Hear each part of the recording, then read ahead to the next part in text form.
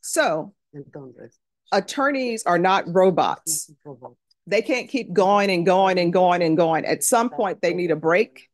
And everybody who's here has a life that's going on, right? And guess what? Your case is probably not the only case he has.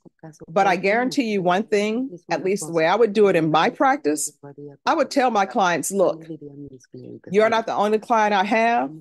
Right now, you're in the freezer. You're not even ready to be thawed out yet. You're in the freezer. I have other clients who are on the stove and they're about to boil over, so I need to take care of that.